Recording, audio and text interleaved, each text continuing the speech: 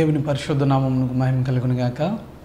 ప్రభునందు నా ప్రియ సహోదరులకు సహోదరులందరికీ మన ప్రభు మన రక్షకుడైన యేసుక్రీస్తు వారి పరిశుద్ధమైన నామమునందు నా హృదయపూర్వకమైనటువంటి వందనాలు. ప్రియ దేవుని బిడ్డలారా, మీరందరూ కూడా బాగున్నారా? మీరందరూ ప్రభు కృపలో బాగుండాలని మీకోసం అనుదినం మేము ప్రార్థన చేస్తున్నాం. మా నిమిత్తం మీరు కూడా చేస్తున్న ప్రార్థనలు బట్టి మీకు చాలా వందనాలు. దేవుడు మిమ్మల్ని అందరినీ దీవించును గాక. ప్రభు మహాకృపను బట్టి ప్రియులారా, నేటి ఉదయం మీతో ఇన్స్ట్రుమెంట్స్ ఆఫ్ గాడ్, దేవుని పరికరములు లేదా దేవుని పనిముట్లు లేదా దేవుని పాత్రలు, ఇన్స్ట్రుమెంట్స్ ఆఫ్ గాడ్, దేవుని పాత్రలు అనే అంశాన్ని బట్టి దేవుని వాక్యాన్ని మనం ధ్యానం చేద్దాం. పరిశుద్ధ గ్రంథం నుండి అపోస్తులుడైనటువంటి పౌలు కొరింథీయులకు రాసినటువంటి మొదటి పత్రిక 1వ అధ్యాయము 26వ వచనం నుండి మనం 29వ వచనం వరకు మనం చదువుకుందాం. దయచేసి నాతో పాటుగా పరిశుద్ధ గ్రంథాన్ని కలిగిన వారందరూ చూడండి. 26వ వచనం నుండి 29వ వచనం వరకు. సహోదరులారా, మిమ్మును పిలిచిన పిలుపును చూడుడి.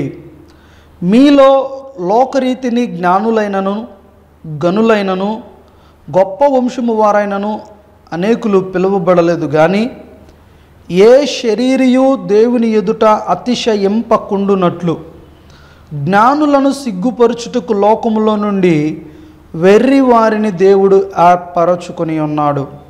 బలవంతులైన వారిని సిగ్గుపరచుటకు లోకములో బలహీనులైన వారిని దేవుడు ఏర్పరచుకొని ఉన్నాడు. ఎన్నికైన వారిని వ్యర్థము చేయుటకు లోకములో నీచులైన వారిని, తృణీకరింపబడిన వారిని, ఎన్నిక లేని వారిని దేవుడు ఏర్పరచుకొని ఉన్నాడు. ఆమేన్. ప్రార్థన చేసుకుందాం. మమ్మల్ని మిక్కిలిగా ప్రేమించిన మా ప్రియ పరలోకమందున్న పరిశుద్ధుడైన తండ్రి, మీకు వందనాలు. మమ్మల్ని అందరినీ సజీవులనుగా ఉంచి మరొక నూతన దినాన్ని మా జీవితాల్లో మీరు అనుగ్రహించి ప్రభువా, ఈ ఉదయకాల సమయమందు సత్యమైన జీవమైన మీ వాక్యాన్ని ధ్యానించుటకు ప్రభువా మాకిచ్చిన ఈ భాగ్యాన్ని బట్టి నీకు స్తోత్రాలు. చదువుబడిన లేఖనాల ద్వారా నా యేసయ్య నాతో ప్రియులైన మీ బిడ్డలందరితో మీరు మాట్లాడి మహిమను ఘనతను ప్రభావములను పొందుకొనమని యేసుక్రీస్తు అను పరిశుద్ధ నామమున స్తుతించి ప్రార్థిస్తున్నాము తండ్రి. ఆమేన్. ప్రభునందు ప్రియ దేవుని బిడ్డలారా, ఇక్కడ మనం గమనించినట్లయితే అపోస్తులుడైనటువంటి పౌలు కొరింథీ సంఘంతో కొన్ని విషయాలను ప్రత్యేకంగా సంఘంతో మాట్లాడుతున్నటువంటి కొన్ని విషయాలను మనం చూస్తూ ఉన్నాం. ప్రత్యేకంగా ఆయన మాట్లాడుతున్నటువంటి ఒక విషయం ఏమిటయ్యా అంటే, ఆ సంఘంలో చాలామంది ప్రియులరా వారికున్న జ్ఞానాన్ని బట్టి లేదా వారికున్న బలగాన్ని బట్టి వారికి ఉన్నటువంటి కులాన్ని బట్టి వారు ఏం చేస్తున్నారంటే గర్విస్తున్నారు, అతిశయిస్తున్నారు. అటువంటి వారు ఎక్కువగా ఉన్నారు. అందుకని వారు అర్థం చేసుకోవడానికి ప్లస్ వీళ్ళల్లో ఏముందంటే ఈ యొక్క సంఘంలో ప్రియులరా మనకి స్పష్టంగా అర్థమవుతుంది.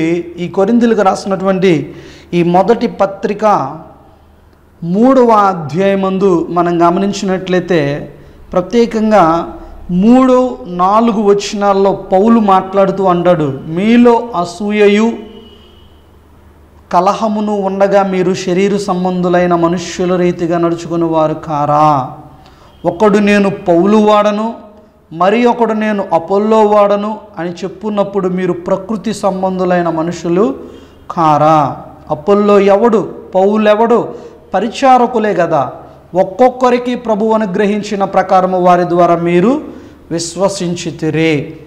నేను నాటి తిని, అపోల్లో నీళ్లు పోసెను, వృద్ధి కలుగు చేసిన వాడు దేవుడే. కాబట్టి వృద్ధి కలుగజేయు దేవునిలోనే కానీ నాటువానిలోనైనను నీళ్లు పోయి వానిలోనైనను ఏమీ లేదు. నాటువాడును నీళ్లు పోయివాడును ఒక్కటే. ప్రతివాడు తాను చేసిన కష్టము కొలది జీతము పుచ్చుకొనును. మేము దేవుని జత పనవారమై ఉన్నాం, మీరు దేవుని వ్యవసాయమును దేవుని గృహమునై ఉన్నారు. ఆమేన్. దేవునికి స్తోత్రం.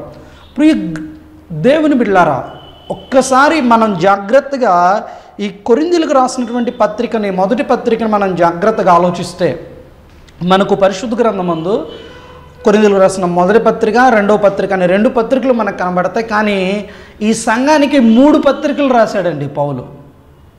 ఈ 2 పత్రికలకి మధ్యలో ఒక పత్రిక రాయబడింది. అయితే పత్రిక రాయబడినట్టుగా మనకు ఆధారం ఉంది, కానీ ఆ పత్రిక అనేది మనకి ఇక్కడ మెన్షన్ చేయలా. ఎందుకంటే ప్రియులరా, ఆ పత్రిక చాలా వారికి బాధను కలిగించిందంట. ఆయన రాసిన ఆ పత్రిక వారిని ఎంతగానో బాధకు గురి చేసిందంట. చాలా ఘాటుగా, చాలా కొన్ని పదజాలాలు అయితే వారిని గుచ్చుకుని వారు ఎందుకంటే వారు ఏం చేస్తున్నారంటే ప్రియ దేవుని బిడ్డలారా, అవతానికి సంఘమే, క్రీస్తు రక్తంలో కడగబడినటువంటి సంఘమే, దేవుని ఆత్మచేత నడిపింపబడుతున్న సంఘమే. కానీ వీళ్ళల్లో ఎక్కువ మందికి శరీర సంబంధమైనటువంటి క్రియలు ఉన్నాయి. ప్రత్యేకంగా ఈ సంఘంలో ఏముందంటే వ్యభిచారం ఉందండి. కన్న తల్లిని, అంటే తన సొంత తండ్రి భార్యను ఒకడు ఉంచుకున్నాడంట. ప్రియులారా, ఆలోచించండి, ఎంత ఘోరమైన పాపం ఇది. తండ్రి భార్య అతనికి ఏమవుతుందండి? కన్న తల్లితో వ్యభిచారం చేస్తున్నటువంటి పరిస్థితి సంఘంలో. అందుకని ఇలాంటి సంగతులు విన్న పౌలు ప్రియులరా ఆ మాటలతో వారిని దేవుని దగ్గరికి పశ్చాత్తాపంతో తీసుకురావాలని చెప్పని రాస్తున్నటువంటి సత్యాలు ఎన్నో ఇక్కడ మనకు ఉంటాయి. అయితే మన అంశము ఇన్స్ట్రుమెంట్స్ ఆఫ్ గాడ్, దేవుని పాత్రలు లేదా దేవుని పనిముట్లు లేదా దేవుని చేతిలో వాడబడేటువంటి పాత్రలు, దేవుని పాత్రలని ఈ అంశంలో మనం చదువుకున్నటువంటి ఈ యొక్క లేఖనం ప్రత్యేకంగా 26వ వచనం నుండి మనం గమనించినట్లయితే 29వ వచనం వరకు ప్రభునందు నా ప్రియ దేవుని బిడ్డలారా 5 విషయాలు ఇక్కడ మనకి కనబడుతూ ఉన్నాయి. There are 5 things here in these verses which God uses as instruments to accomplish his purpose. దేవుడు తన ఉద్దేశాన్ని తాను మన పట్ల లేదా సంఘం పట్ల కలిగిన చిత్తాన్ని నెరవేర్చడానికి గాను ఈ 5 ఇన్స్ట్రుమెంట్స్ని, ఈ 5 పరికరాలను లేదా 5 పాత్రలను ఆయన ఉపయోగిస్తాడంటండి తన చిత్తాన్ని ఆయన జరిగించుకొనడానికి. ఫస్ట్ వన్ ఏమిటంటే ప్రియులరా, మనం చదివినట్లయితే చూడండి, here are 5 classes of workers that God uses. దేవుడు తను వాడుకునేటువంటి పనివారిని, దేవుడు తన చిత్తాన్ని జరిగించుకొనుటకు వాడుకునేటువంటి ఆ సేవకులను మొట్టమొదటి కేటగిరీ ఎవరంటే ప్రప్రథమంగా ప్రియులరా, God uses the foolish things. ఆయన వాడుకునేటువంటి వారు ఎవరు లేదా ఎవరిని ఆయన వాడుకుంటారు అంటే వెర్రివారిని ప్రియులరా, ఎన్నిక లేని వారిని. The word foolish means simpleton. God used. ప్రియులరా చూడండి, ప్రభునందు నా ప్రియ సహోదరి సహోదరుడా, ఎన్నిక లేని లేదా వెర్రివారిని అనే ఈ పదాలలో మనం ఆలోచన చేస్తే అంటే ఏమాత్రం కూడా అది అసలు దానికి విలువ ఉండదండి.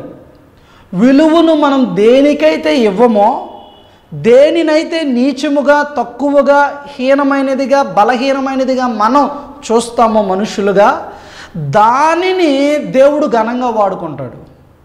వాటి చేత ఆయన తన చిత్తాన్ని జరిగిస్తాడండి.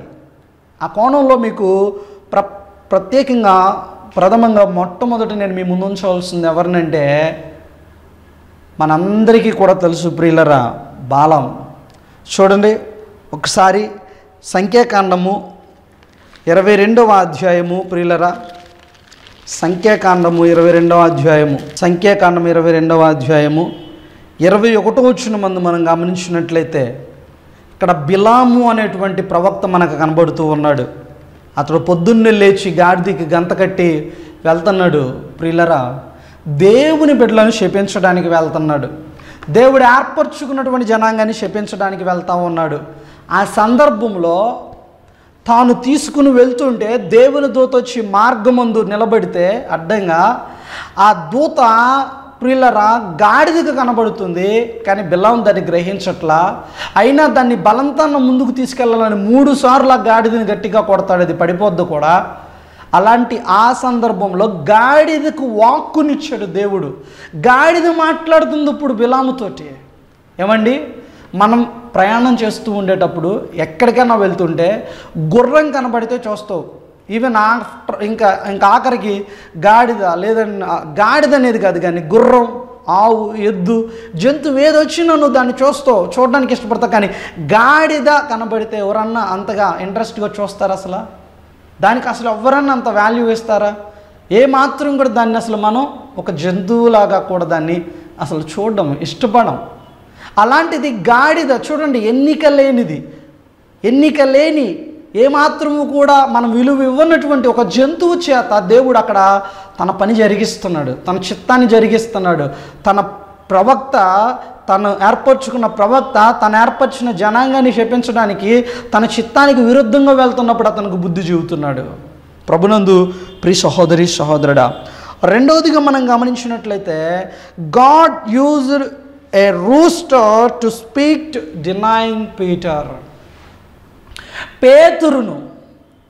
పేతురుకు బుద్ధి రప్పించటానికి. పేతురు ఎవరండి? యేసయ్య శిష్యుల్లో ముఖ్యమైన వాడు. మొట్టమొదటి ప్రసంగంతో, ఒకే ప్రసంగంతో 3000 మందిని రక్షణలోకి నడిపించిన పేతురు ప్రియులరా, అతడు కోడి చేత అతనికి బుద్ధి చెప్పిస్తున్నాడు. అయ్యా, నేను అసలు నిన్ను ఎరగననే మాట నేను అన్ను, నా ప్రాణం పోయినా కానీ అని చెప్పాను అన్నాడు. కానీ అలాంటి వ్యక్తి, చదవండి ఒకసారి లూకాసు వార్త 22వ అధ్యాయం ప్రియులరా.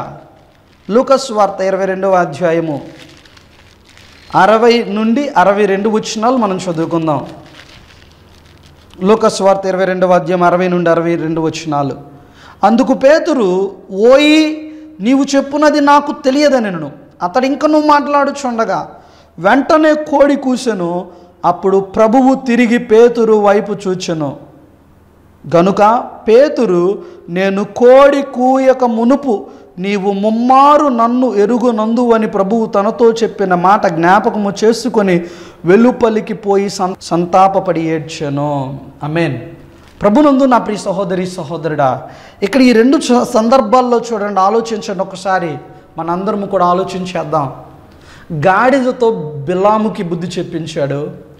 పేతురు దేవుడిని తాను వెంబడించిన తన గురువు, తన రక్షకుడు, తన విమోచకుడైన యేసు క్రీస్తుని నేను ఎరగను అని చెప్పని ముమ్మారు తన అబద్ధమాడుతాడు, బొంకుతాడని ముందుగా చెప్పి హెచ్చరించిన తను కాదంటే కాదన్నాడు. కానీ చివరికి అతనికి మరల అదే కోడి కూసినప్పుడు తను పశ్చాత్తాపపడి ఏడుస్తున్నాడు. అక్కడ ఈ 2 చోట్ల మొదట కనబడిన గాడిదే కానీ కోడే కానీ ప్రియులరా, అక్కడ ఏం జరిగిస్తున్నాయి? దేవుని చిత్తం, దేవుని పని, తాను అన్న మాట అన్నట్టుగా అక్కడ జరిగిస్తున్నాయి. జంతువులవి, వాటిని ఏమాత్రం కూడా మనం అంత విలువైనదిగా మనం ఎంచం చూడం.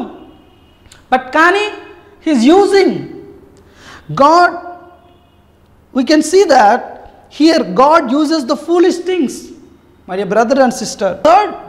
మూడవదిగా ఇక్కడ మనం గమనించినట్లయితే దేవుడు ఎన్నిక లేని వాటిని ఆయన తన చిత్తాన్ని, తన ఉద్దేశాన్ని జరిగించడానికి ఉపయోగిస్తాడు అన్న దానిలో మరొకటి కూడా మనం గమనించినట్లయితే మరొక సందర్భం ప్రియులరా, Joshua and Israel marched around the city of Jericho and blew the trumpets and the walls of Jericho fell flat.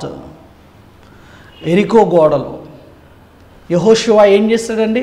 ఆ ఎరికో గోడల చుట్టూ తను చేసిన పని ఏంటండి? వారు ఏమన్నా గుణపాలు పట్టుకుని, పారలు గొడ్డళ్ళు పట్టుకుని పొలుగులతో ఆ గోడను పొడిచి పడగొట్టారా? వారేమన్నా కష్టపడ్డారా? వారు చేసిందల్లా ఏమిటయ్యా అంటే దేవుణ్ణి స్తుతిస్తూ వారు 7 సార్లు ఆ ఎరికో గోడల చుట్టూ వారు ప్రదక్షిణలు చుట్టూ తిరుగుతూ బిగ్గరగా దేవుణ్ణి స్తుతించితే ఆ బోర్లు ఊది ప్రియులరా ఆశ్చర్యమైన రీతిలో కోట గోడలు కూలిపోయాయి. చూడండి, ఇక్కడ దేవుడు తన చిత్తాన్ని ఆయన జరిగించుకునేటప్పుడు ఆయనకి he no need to have strong people, or he no need to have higher caste people, or those who are educated, or those who are richly people.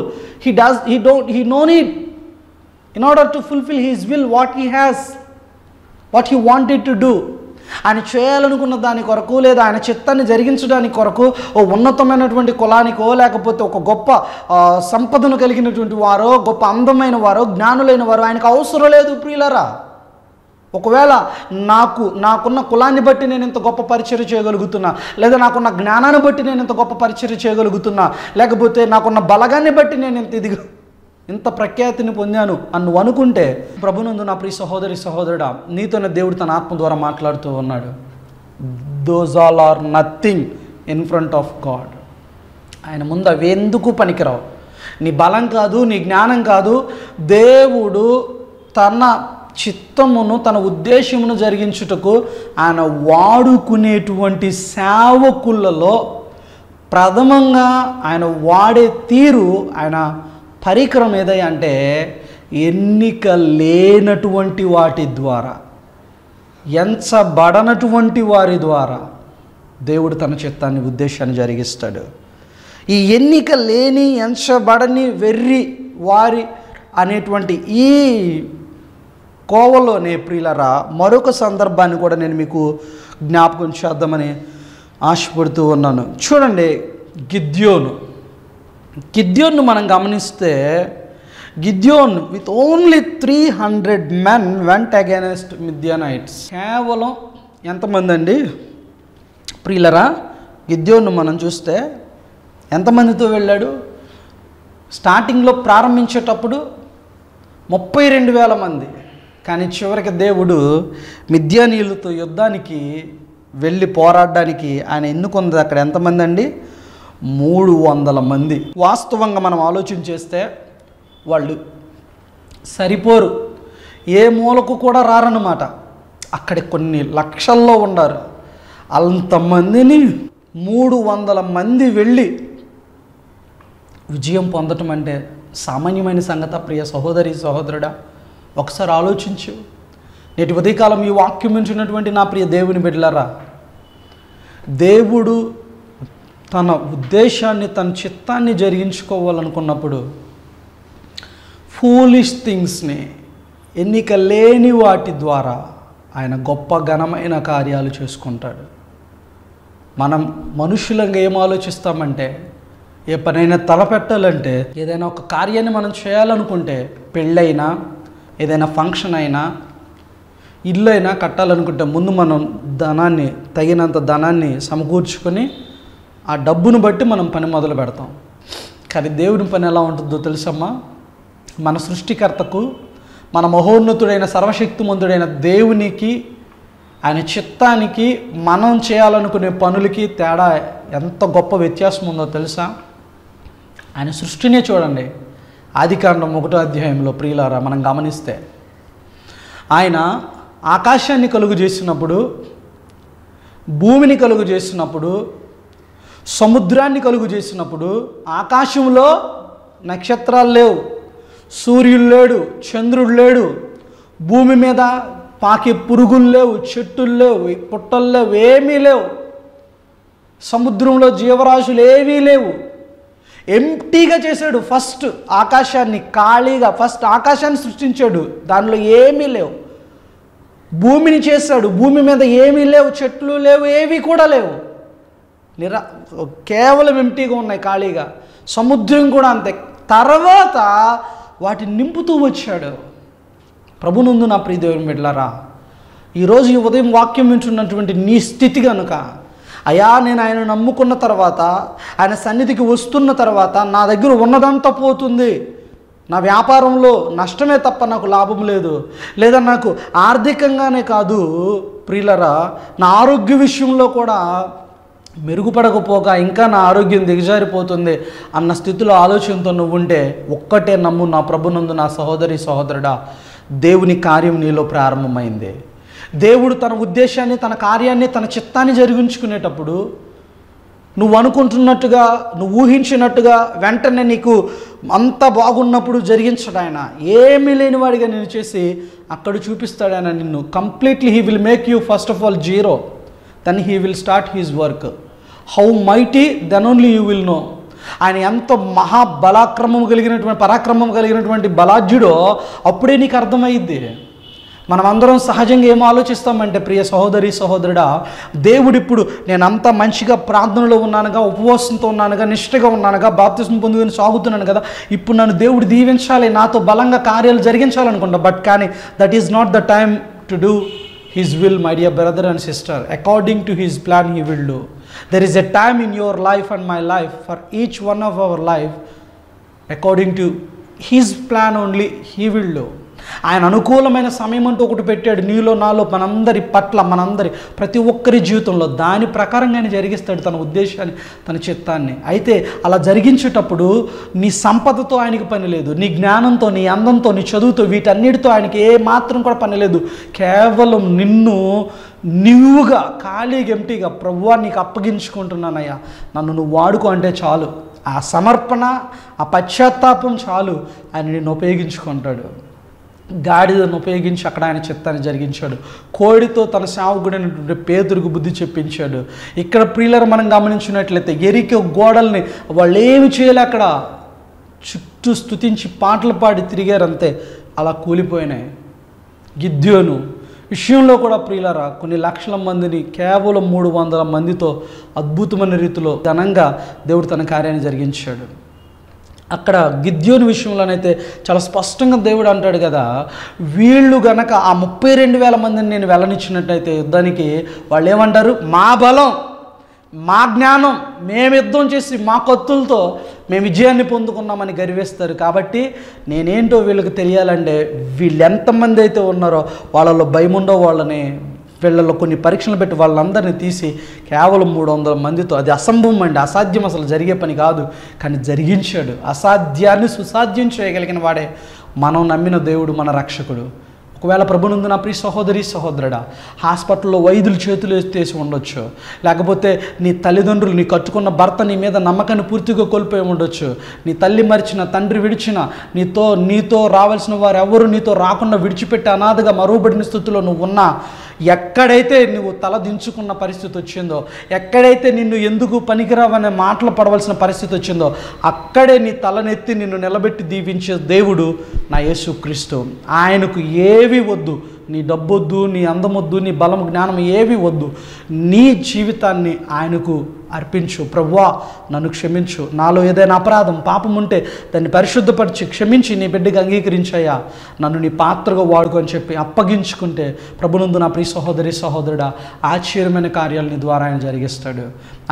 మనం ఇన్స్ట్రుమెంట్స్ ఆఫ్ గాడ్, దేవుని పాత్రలు అని మనం అనుకునే మనం ధ్యానిస్తున్న ఈ అంశంలో ప్రప్రథమంగా మొదటిగా ఆయన తన పరికరాలు, తను వాడుకునేటువంటి పాత్రలలో చూసే మొట్టమొదటి గుణమే, మొట్టమొదటి విషయమే foolish things. God uses foolish things. ఎన్నిక లేని వాటిని, వెర్రి వారిని ఆయన మహిమ కొరకు, ఆయన చిత్తాన్ని జరిగించడానికి ఆయన ఉపయోగించుకునేటువంటి దేవుడిగా, జరిగించుకునేటువంటి వాడిగా ఆయన ఉన్నాడు మన ముందు. దేవుని యొక్క పరిశుద్ధ నామమునకు మహిమ కలుగునుగాక. అన్ని ప్రభు మనందరి వినికిట్లో దీవించునుగాక. ప్రభు చిత్తమైతే ఈ అంశాన్ని ముందున్న దినాల్లో మనం కంటిన్యూషన్ చేద్దాం, ప్రార్థన చేసుకుందాం. దయచేసి నాతో పాటుగా తలలు వంచండి. మహాగణుడు అయిన తండ్రి, మహిమోన్నతుడు అయిన దేవ, ఇప్పటి వరకు ప్రకటింపబడిన జీవం కలిగిన మీ మాటలు, మీ సత్యాన్ని గ్రహించి వాక్యానుసారంగా జీవించే బుద్ధి జ్ఞానం మాకు దయచేయండి. ఒకవేళ ప్రభువా ప్రియులైన మీ బిడ్డల్లో ఎవరైనా వారికి ఉన్న కులాన్ని బట్టో, అందాన్ని బట్టో, జ్ఞానాన్ని బట్టో, చదువును బట్టో గనక అతిశయిస్తుంటే కృపతో వారిని క్షమించండి. ప్రభువా నీ బిడ్డలుగా అంగీకరించండి. మా బలం, మా బలగం, మా జ్ఞానం, మా అందం, మా కులం కాదు, కానీ మాకున్న ఈ స్థితికి కారణం అది కేవలం నీ కృపని, ఎన్నిక లేని వారి ద్వారా, వెర్రి వారి ద్వారా, ఎందుకు పనికి రాని స్థితిలో ఉన్న వ్యక్తులను సహితము, చేజారిపోయిన పరిస్థితులను సహితము ప్రభువా గొప్పదైన ఆశ్చర్య కార్యాలు జరిగించి మాకు అనుకూలంగా అసాధ్యమైన వాటిని సుసాధ్యం చేయగలిగిన నమ్మదగిన దేవుడవని, నిన్ను అర్థం చేసుకుని మీ ప్రేమను గ్రహించి మీ మార్గంలో నడిచేటువంటి జీవితాలను నాకు ప్రియులను మీ బిడ్డలందరికీ దయచేసి సమస్త మహిమను, ఘనత, ప్రభావములను మీరు పొందుకొనమని మా రక్షకుడు, మీ ప్రియ కుమారుడు యేసు క్రీస్తు పరిశుద్ధ నామమునందు స్తుతించి ప్రార్థన చేయుచున్నాము తండ్రి. ఆమేన్. ప్రభునందు నా ప్రియ దేవుని బిడ్డలారా, చాలా సంతోషం. మీరు చేస్తున్న ప్రార్థనలు బట్టి, అలాగే మీరు చేస్తున్న ఫోన్ కాల్స్ని బట్టి దేవుడు మిమ్మల్ని అందరినీ దీవించాలని మేము ప్రార్థన చేస్తూ ఉన్నాం. ప్రత్యేకంగా మీలో ఎవరైనా ఈ వాక్యాన్ని వింటూ ఉన్నప్పుడు మీకు ఏవైనా సందేహాలు కలిగితే దయచేసి మీకు కనబడుతున్నటువంటి ఆ నెంబర్, మరి నా కాంటాక్ట్ నెంబర్, అది పర్సనల్ నెంబర్. మీరు any time you can WhatsApp me are you can call me. I will answer you my D brother and sister. I will try my best to clarify your doubts. మీకున్న సందేహాలను 100% ప్రభు మహాకృపను బట్టి clarify చేయడానికి మేము చూస్తాం. నాకు తెలియకపోయినా తెలుసుకునైనా మీకు నేను తెలియజేస్తాను. ఏ సందేహం ఉన్నా మీరు అడగండి. ప్రకటింపబడే ఆ టాపిక్ సంబంధించి కాకపోయినా మీకు ఏ విధమైనటువంటి ఒక సందేహాలు ఉన్న దేవుని గురించి, దేవుని వాక్యం గురించి మీ కొరకు ఎల్లప్పుడూ మేము సిద్ధంగా ఉంటాం. మా గురించి మీరు ప్రార్థన చేయండి. మీ గురించి మేమందరం ప్రార్థన చేస్తూ ఉన్నాం. ప్రత్యేకంగా ప్రియ సహోదరి సహోదరుడా, మీలో ఎవరైనా కనుక ఇంకనూ మన యూట్యూబ్ ఛానల్ని సబ్స్క్రైబ్ చేసుకోకపోతే దయచేసి సబ్స్క్రైబ్ చేసుకోనండి. మన ఛానల్ పేరు Remy India for Jesus, REMI, Remy India for Jesus. యూట్యూబ్లో మీకు ఈ వాక్యాలన్నీ కూడా ఈ ఛానల్లో అందుబాటులో ఉంటాయి. మీరు ఎప్పుడైనా మీరు చూడవచ్చు, చక్కగా విని దేవుని ఆశీర్వాదాలు పొందుకొనవచ్చు. దేవుడు మిమ్మల్ని దీవించునుగాక. ఆమేన్. May God bless you all. Thank you.